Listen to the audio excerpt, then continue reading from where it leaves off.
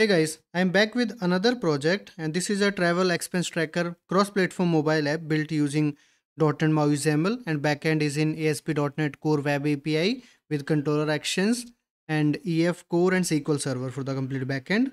And here we have login screen, we have the register screen where we can provide name, email, password and register. It has proper validations. And let's try to log in with one of the account which I have here. So we can log in.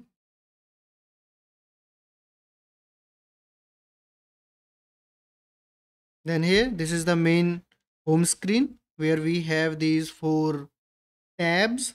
So we can have home with the this simple image and the recent trips which we have taken, and add a trip button. Then we have the second tab where we will show all our trips with the proper status, image, category image, name, location and date range. From here we can create a new trip using this top button, this toolbar item button. If we press it, it simply goes to the add a trip button, add a trip page where we can see the categories. We can choose any of the category.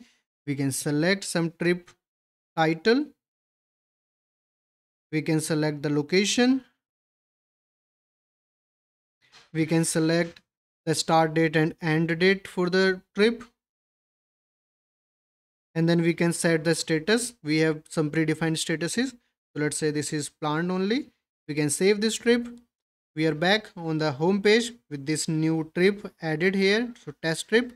We can tap on any of the trip and we can go to the detail page from the main page and from the all trips page as well. So from here also, if we tap on any of the trip, it will redirect us to the main trip details page where we have the trip information and the list of expenses which we made for this trip. Here we have edit trip functionality on the top here, top right, as a toolbar item. We can tap on it, and here we can simply edit this trip if we want to. And after updating this, we'll be back, and here we can see the newly updated value in the main title bar and on this section. Here we have this add expense button, so we can try to add an expense.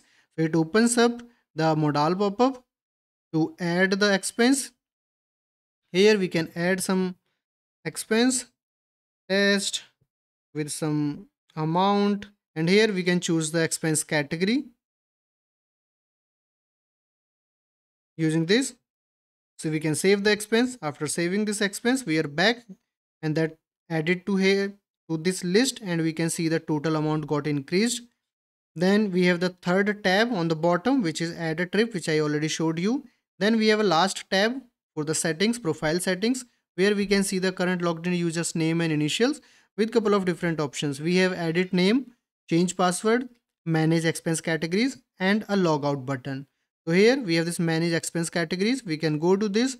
Here we have all the categories which are globally defined. We can add user specific categories. As a user, I can add expense categories for myself. So on this top plus, I can create the new category.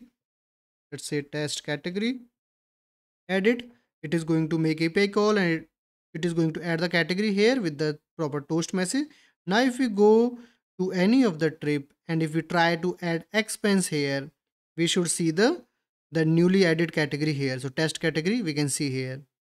Then on the profile settings screen, we can see the edit name functionality. We can edit our name,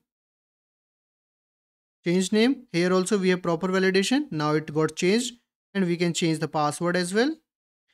So yeah, all right, this is the overall app, and this is very smooth. I loved building it.